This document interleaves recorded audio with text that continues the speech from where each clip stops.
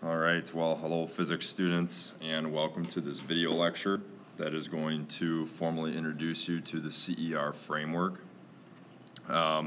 Basically what I'm going to do here in this video lecture is just take you through each step of CER. So I'm going to take you through claim, evidence, and reasoning, and then we're going to go back to that introductory practice sheet that you did for bell work last week so you can see what this actually looks like.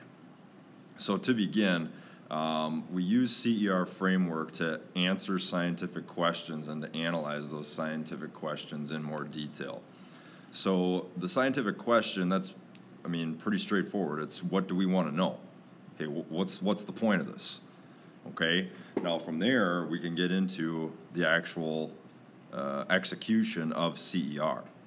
So to begin, claim, this is probably the easiest part of CER. You're just writing a statement to answer the question at hand, okay?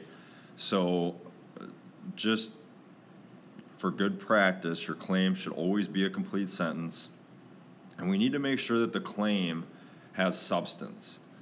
So if you make a claim and you simply can just say yes or no, well, that's probably not even a question that's even worth uncovering and digging deeper into, okay?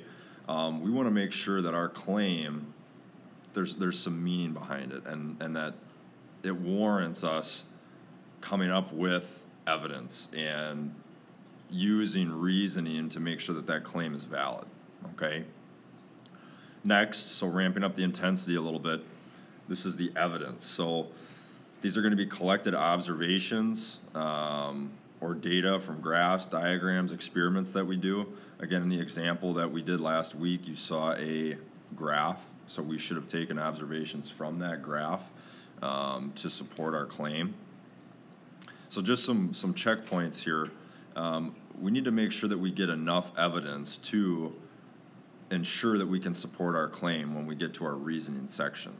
Okay, it's not enough just to have one or two pieces. We need to make sure that we're being very thorough when we collect our data. The next, we want to be very specific with our evidence, and you're going to see this on the next slide. And we want to make sure that we're solely focused on observations from given data, collected data from an experiment. Okay, we don't want to just be pulling evidence out of the blue. And then finally, the reasoning. This is the most difficult part of CER. This is where we're using our evidence to then support our claim. So we're always referencing back to our claim in our reasoning section. So the main key here is that we want to go piece by piece with our evidence to provide justification for it in terms of our claim, okay?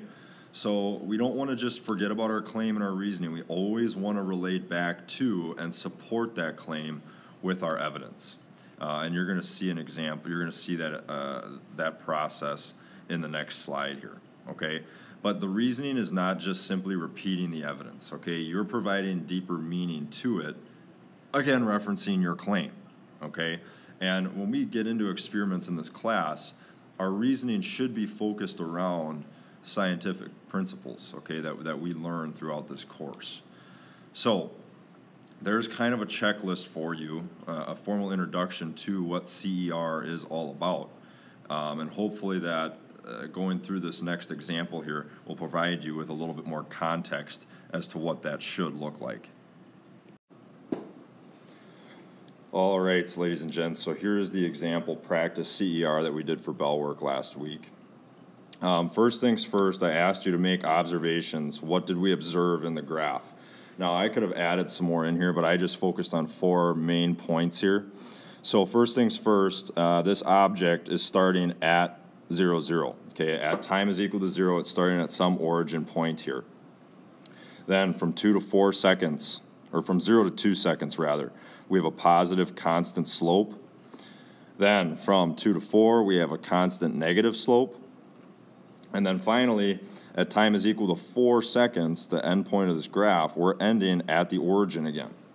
So my claim here then, based on what this graph is showing me, is I'm saying that a person is walking from their house door, they realize they forgot to lock the door, and then they return to lock the door. All right, the evidence, this is your observations. okay? So really what I could put here, and normally I wouldn't split this up for you, but I really wanted you to just focus on that graph initially. So what I would just say here is just see above, okay? Just see my observations above. Now, the reasoning, this is the important part here. We want to take our evidence and relate it to our claim. Okay, we're justifying our claim based on our evidence. So what I would start out with is that origin point is the door. Okay, so origin of graph is person's door. Okay, now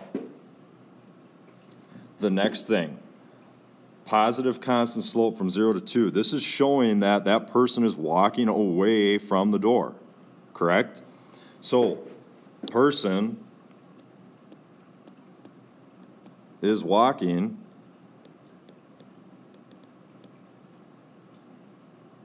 for 2 seconds away from the door. Reaches 8 meters before realizing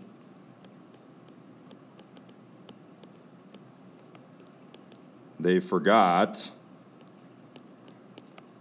to lock it.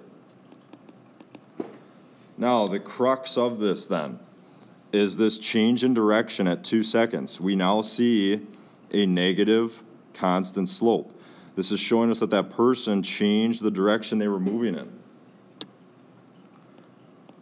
So, person turns around. I'm going to run out of room here. Turns around to lock door. Reaches door at 4 seconds. Okay, so what we can see here is that, yes, I have these observations, I have this collected data, but what I want to do now is I want to relate that to what my claim is, what the details of my claim are. It's not enough just to restate your evidence here. You need to relate it back to the claim, okay? So each step here, piece by piece, I was relating to my observations here and just connecting it to my claim. That is the biggest piece of advice that I can give you in your reasoning. Go step by step through your evidence and bring justification to it based on your claim, okay?